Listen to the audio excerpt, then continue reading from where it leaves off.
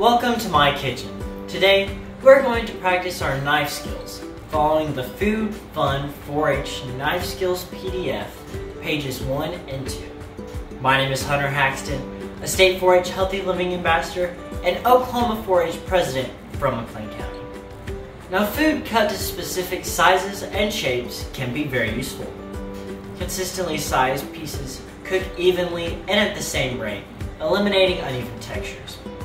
Decorative cuts are pleasing to the eye, allow the food to garnish itself. Many different utensils and appliances are marketed to make this process easy. But none of this specialty equipment is as versatile, durable, or easy to clean as a good quality knife. To practice your knife skills, use a potato. They are softer, less slippery, and cheaper than many other vegetables. Cut potatoes can be held in the refrigerator in salted water overnight, then boiled and mashed. Squaring off is helpful for most types of foods.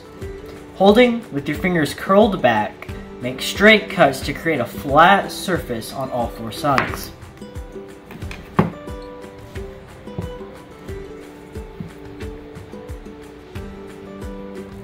This also eliminates the need for peeling vegetables before cutting them. Make a series of slices straight down through the food.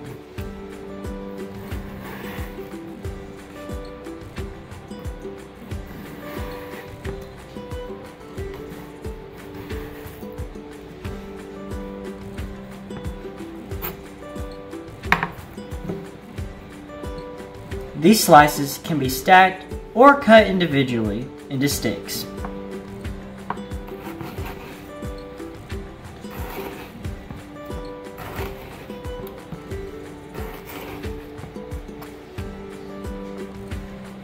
These sticks can then be cut into cubes.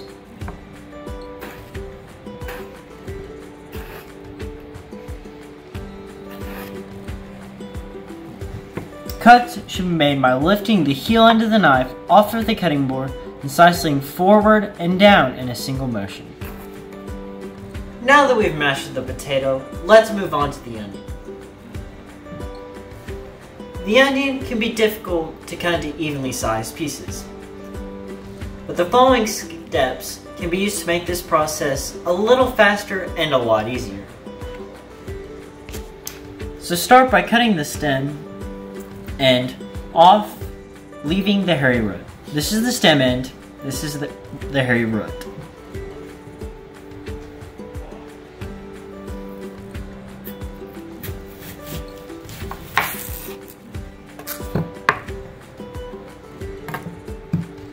Place the onion on the newly cut flat side and slice straight down through the middle of the root and to cut the onion in half.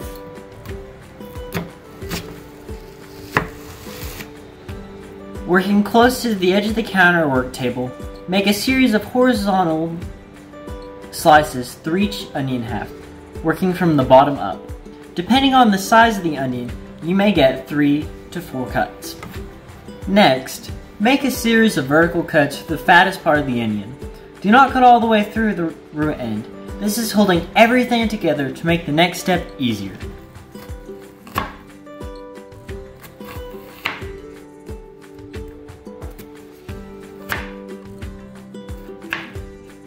To finish dicing the onion, make a second series of vertical cuts starting at the stem end where we made the first cut and continuing back towards the root end that is holding everything together.